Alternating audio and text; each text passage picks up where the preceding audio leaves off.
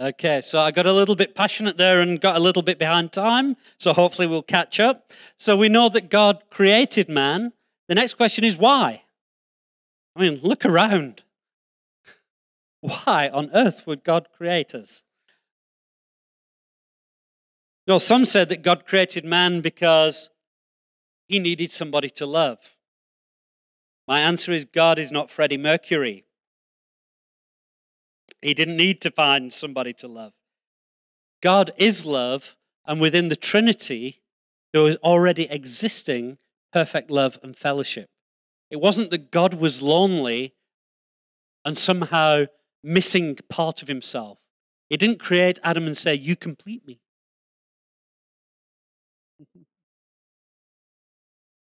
It wasn't that he needed man. God is self-sufficient. He needs nobody and nothing. Before creation, love existed within the Godhead. There was perfect fellowship between Father, Son, and Holy Spirit. God wasn't lonely. God wasn't incomplete. And man in no way completes God. So why did God create man?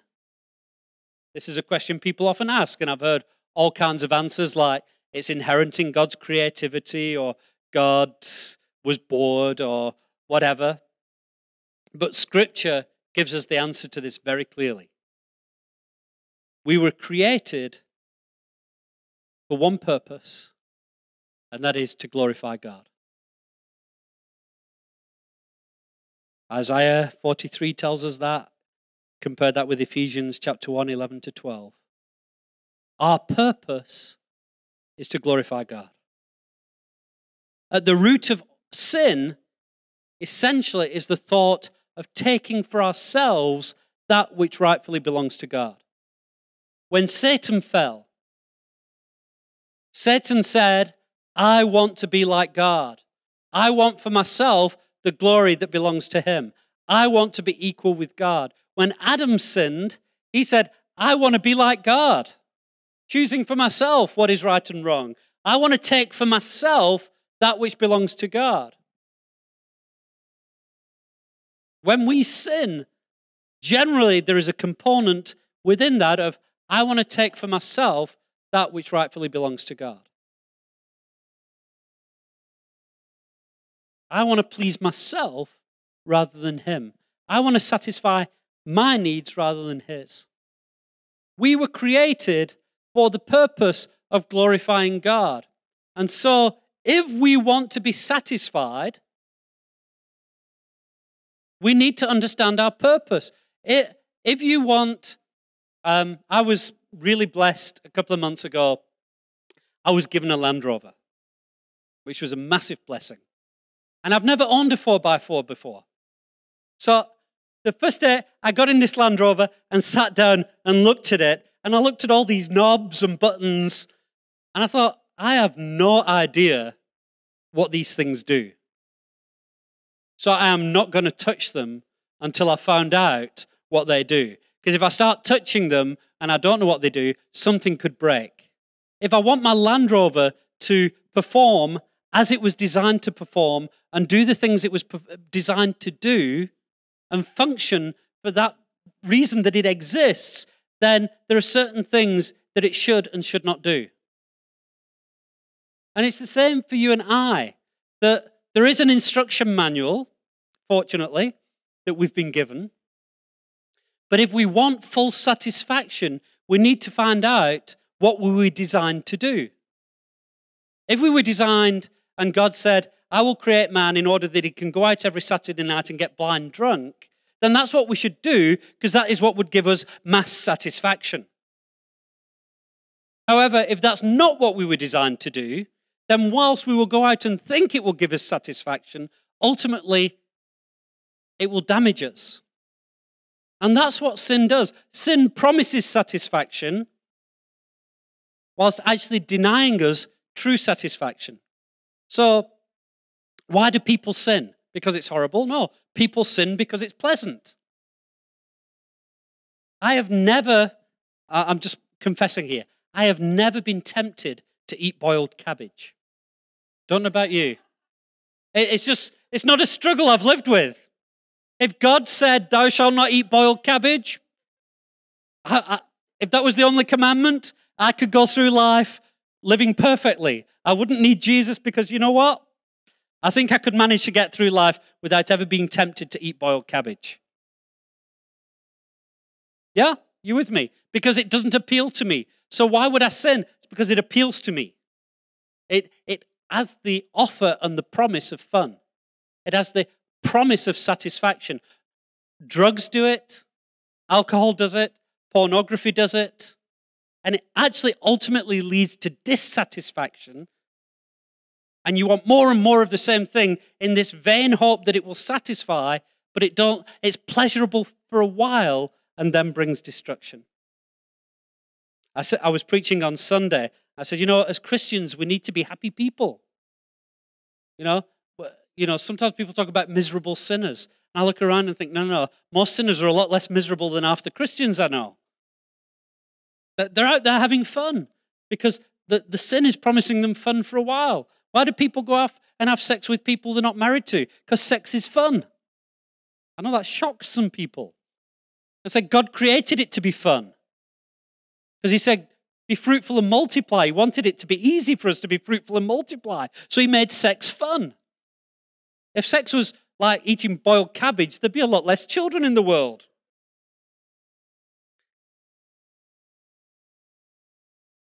But there are certain things he has given us, and he's given us appetites, and we can live out our lives fulfilling those appetites in a godly way that glorify him or in a way that pleases us. And if we live in a way that pleases us, it's not simply that God has chosen random things to make us miserable. It's that if we live in a wrong way, it damages us emotionally, physically, spiritually. So I know it's not politically correct to say this, but for example, one of the reasons why I believe that we should reach out to the homosexual community with the gospel is that the homosexual lifestyle damages individuals.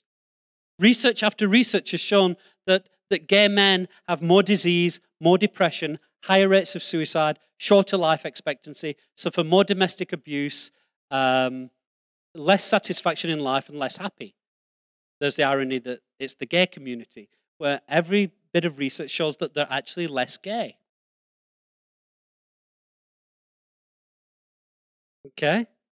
So I'm not saying I don't want to destroy homosexuals. I want to destroy that thing which is destroying homosexuals. And let them know that by the grace of God, just as I was a sinner living in my own impulses which were destroying me, and by the grace of God and his mercy, I came to know him and know a better way of living that has given me far greater satisfaction. Everybody can know that. And I want everybody to know that. That I was created to glorify God, and when I do glorify God, there's a sense of satisfaction and purpose and fulfillment that nothing else can give me. God fulfills me and gives me a joy that nothing else can. Preaching like this comes close.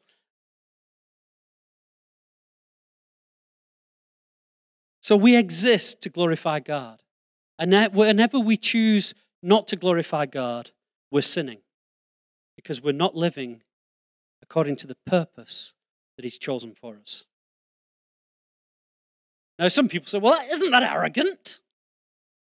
God says, your purpose is to glorify me. He's created all these people just to glorify himself. Well, that's fair enough, because you know who God glorifies? Himself. Now, that sounds really arrogant, right? Well, if you live to glorify yourself, that really would be arrogant. If I live to glorify myself, even that would be arrogant. But why is it not arrogant that God lives to glorify himself? Because God is humble. God has an accurate measure of his own worth. And God knows for sure that there is nothing and nobody higher in creation worth glorifying. God understands that he's perfectly holy and perfectly loving and perfectly just. And so to glorify him is to glorify love and justice. God is humble. That's why he glorifies himself. Only when we've understood the origin of mankind will we find the true meaning of life. Then we will find our purpose. Then we will know why we're here. In the Westminster Catechism, a catechism is a teaching tool, a series of questions and answers. And the question is, what is man's chief end? The answer, to glorify God and enjoy him forever. John Piper twists that slightly and says, man's chief end is to glorify God by enjoying him forever. And I don't have a big problem with that either. Abundance or fullness of joy is found in knowing God, enjoying fellowship with him, delighting in who he is, in glorifying him. When we understand that, for me, that is one of the most powerful weapons against temptation. I can tell you, don't do this, don't do that because God says so. And that should be enough for us. But it isn't often. But if I have a true understanding that magazine I want to look at, or that TV show, or that thing on the internet, or that woman that I want to look at, or that extra piece of cake I want to eat, or whatever it may be, is actually something that will prevent me glorifying. It will rob me of joy. It will rob me of fulfillment. Then it helps me to say, you know what? I'm not losing out by not doing those things. I'm gaining by not doing those things. And that's the biblical worldview, that Jesus has set us free. What's he set us free from? A whole bunch of things, including the power of sin, that we now have the power to say no to sin. It's not, as many atheists would suggest, that we live a boring life because we can't do anything fun anymore. No. They don't have the power to sin. They're powerless to overcome sin. And because if I'm in a situation where I'm powerless to overcome sin, I can actually die of despair or begin to justify why my sin is pleasurable and why it's my choice.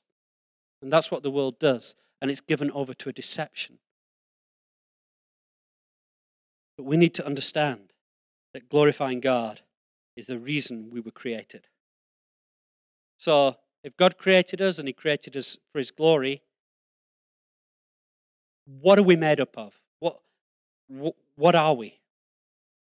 Well, we're told that man is made in the image and likeness of God. That's Genesis 1:26.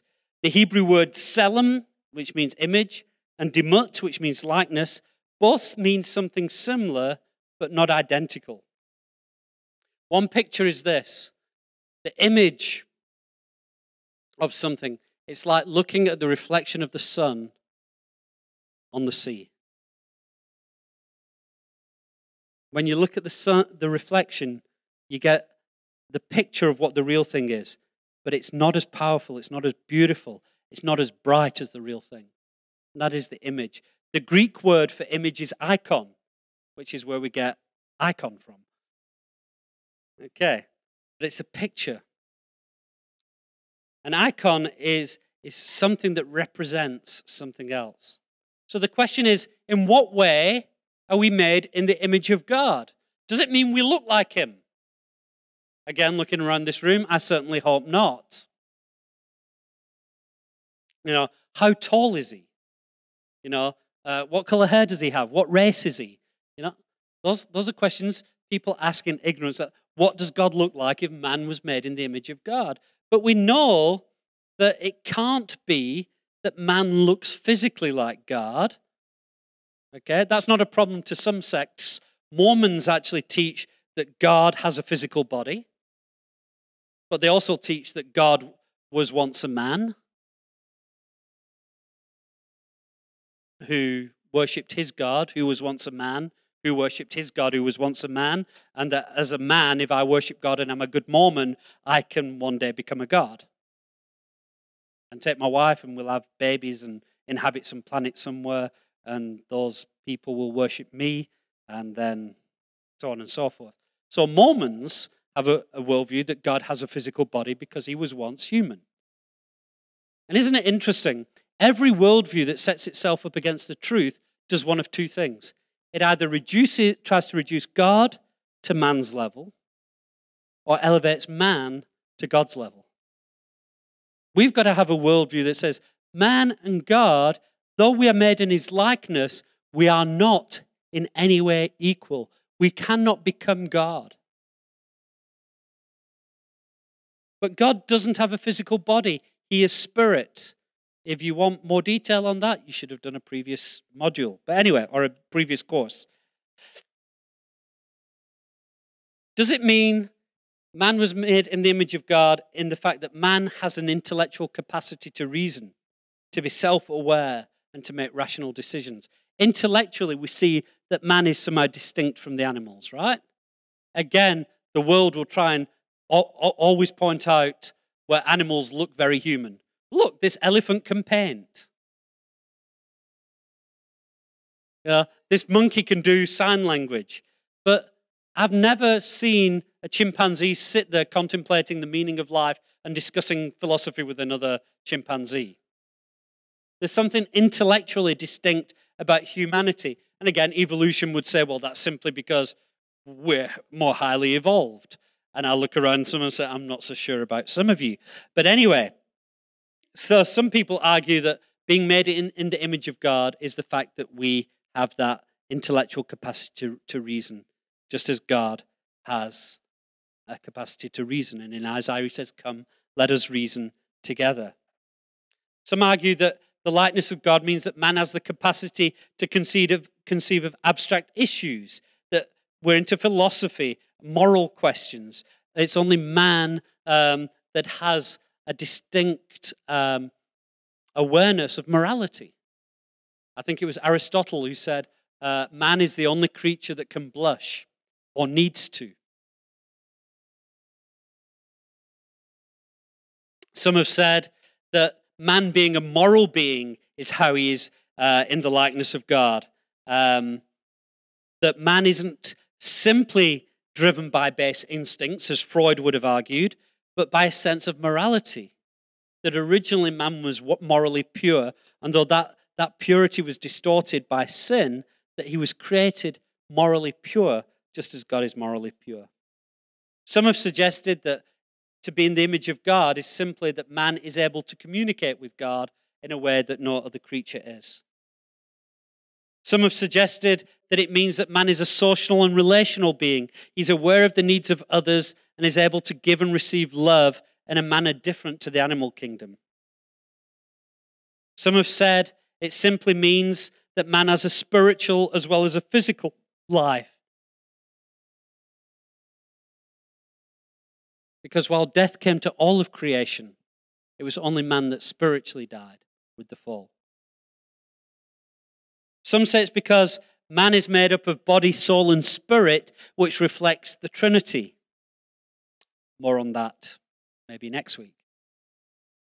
And some have said that it's the function of man that is what it's speaking of here. That when it says man is made in the image of God, it's speaking of the role of man in exercising authority on behalf of God over creation. And the way that I am the image of God, the way that I'm the icon or the representation of God, is that as I exercise authority over creation, I'm doing what God has called me to do, and I'm representing him in the authority that I carry.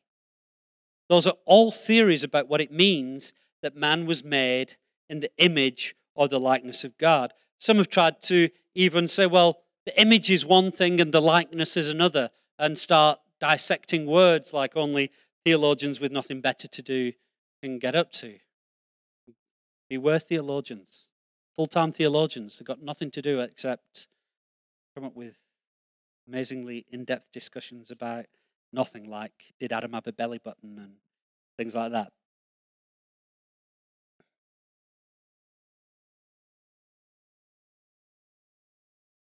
The meaning of the original seems to have been clear, though, to its original audience. I don't think we need to overanalyze it too much. I think if we look for too narrow a definition, we're in danger of causing controversy when there needn't be one. And that's what happens often with biblical scholars. We start splitting hairs and arguing over, Jesus talked about the Pharisees tithing and even picking the 1/10 of the little mint and the dill off the herb gardens. We can get so caught up with minutiae that we miss the big picture.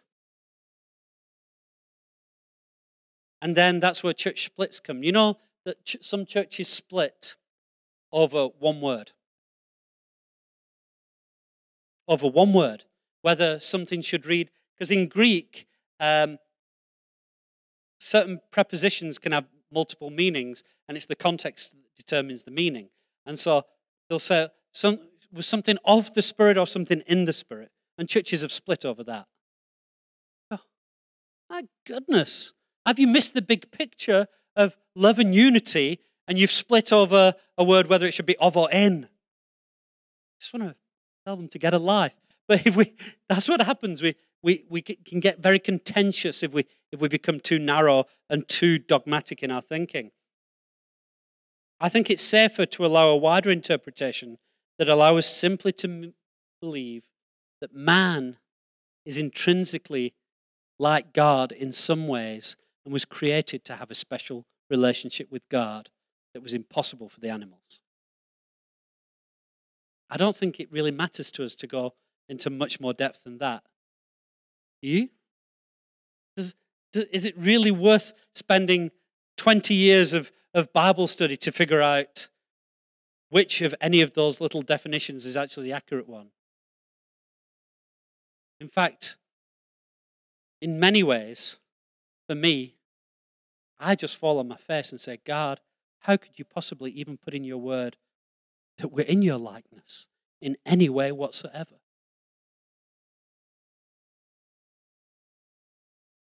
My girls love, there's an album of songs, songs from the story it's called, and each of the songs is from the perspective of a biblical character. And there's one song from the perspective of Adam and Eve after the fall.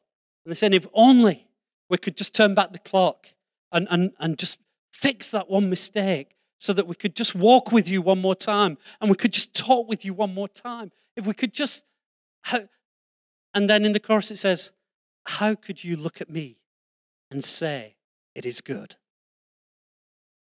And I hear that line and I just go, oh, God, how could it possibly be that you could look at man and say, it is good? How could you in your word dare to say that we were created in your image when you are infinitely superior to us? That's the greatest mystery about that statement for me.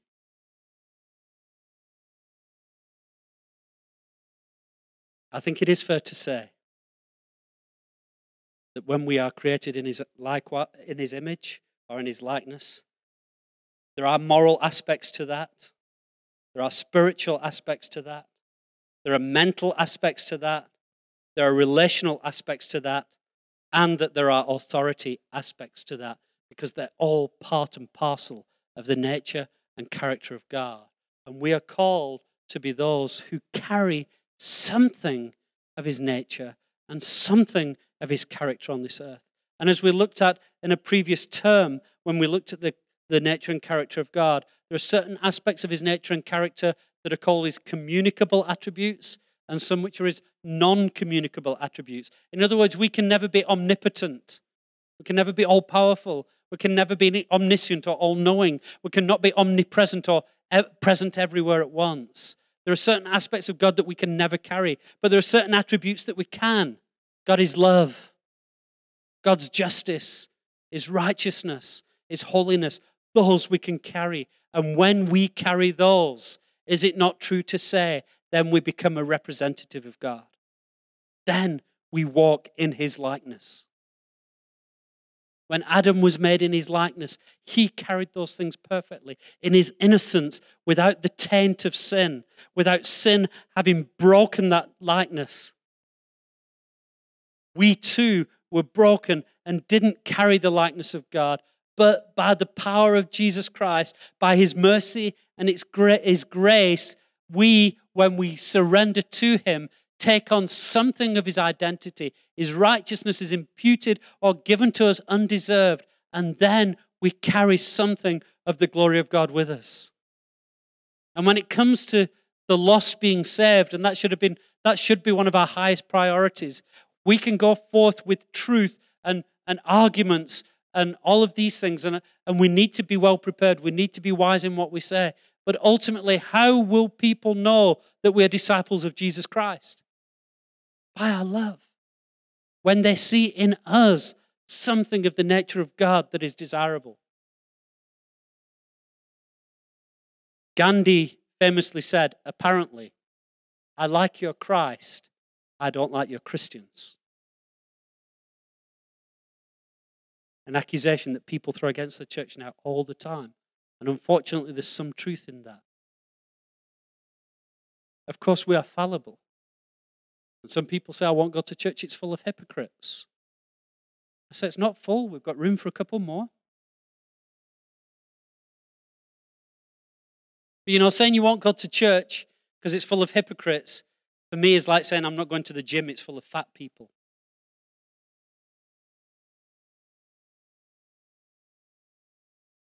So people look at us and we will fail. But ultimately, as we trust God, isn't it when they see something of the living God in us that they will be drawn to Him through us? That people will argue the Bible and the inspiration and talking snakes and donkeys and resurrections and dinosaurs and arks and all of these arguments that people come up with. And then you say, well, let me tell you my story. Somebody once said to me, Christianity is evil. Why do you say that? Well, the Crusades and this and this and this. Whoa. So you're telling me something that happened 1,000 years ago is your justification why Christianity is evil? I said, you know what? Christianity is so evil. I know literally hundreds of people who've been delivered of drug addictions, alcohol addictions, the scars of abuse, failed marriages have been restored. People who are suicidal, filled with joy. Prisoners, reformed. I said, you come and meet my friends. Let me tell you about my life. Let me tell you how He transformed me. And let my friends tell you how He transformed them. And you see the fruit of people who love Jesus. Then come back to me and tell me what I believe is evil. Don't give me some abstract argument that Richard Dawkins came out with in his nonsense book a few years ago. Come and see the real thing. And when they see Jesus in us and the fruit of the Spirit, their fancy arguments will count for very little.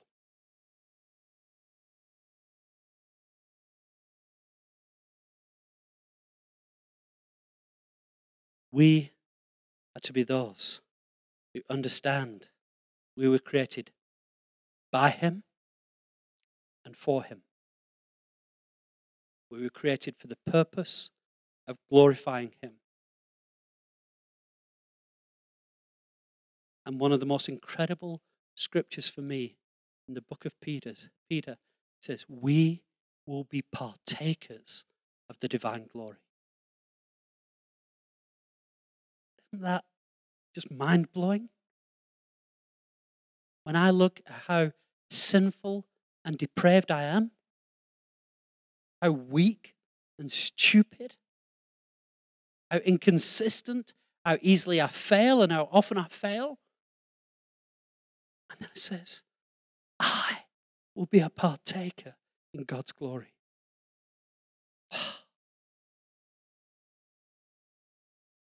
And while I walk this earth, before I walk in the fullness of glory, in a glorified body in the presence of Jesus, whilst I walk this earth, I have a deposit by the Holy Spirit in me.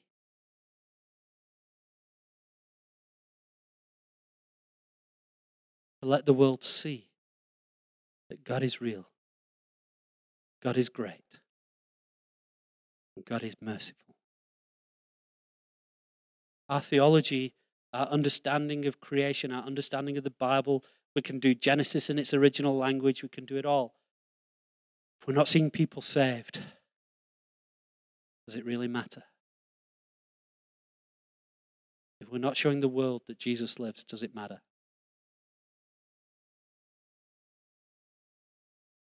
I think it was Francis of Assisi. And I hate this statement. I hate it, but there's truth in it. It says, wherever you go, preach the gospel. And if you must, use words. What I hate about that statement is I know very few people who got saved without the words. But what I love about this statement is that understanding of people will judge our lives before they judge what we have to say. You know, I've talked a little bit about the gay community. You know what? The church has failed the gay community over the years, and it's failed it two ways. One, by rejecting homosexuals and making them feel that they can't walk into a church. That they feel that the moment they walk in a church, the issue of who they sleep with is far more important than who the heart belongs to. That they're judged because their sin is somehow worse than ours because they're tempted in a different way to me. And I can point fingers at a homosexual while I'm battling with pride and my own lust issues. And the church has failed the homosexual community because the homosexual community thinks the church thinks that they're the enemy. The other way the church has failed the homosexual community is to go the opposite way and say, it's okay. God doesn't need you to change. And both ways we're failing to reflect Jesus. In his love and his mercy would spend time with anybody and draw them in.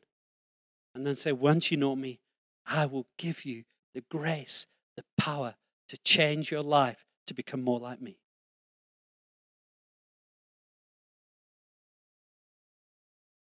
I don't want it to be said of us that we failed the community in which we live. That we failed to represent Jesus well. Let what we've said tonight about being made in the image of God, by God, for his glory, ignite within us such a deep sense of anguish that many others who were also created for his glory, by God, in his image, are going to a Christless eternity. That they too have dignity and worth and value, and they too are loved by God. And we preach to them not in arrogance that we've got it together, but in humility, knowing that we too are sinners saved by grace. That we come to Christ not because we're strong, but because we're weak. And some will reject us for it. It's inevitable. But you know what? Some won't. Some won't. And some lives will be changed. Some people will begin to live to glorify God themselves. And a time is coming, Scripture says, when the knowledge of the glory of God will cover the whole earth, just as the waters cover the sea. Can we be those who are part of seeing the knowledge of the glory of the God spread across this whole earth? I hope so.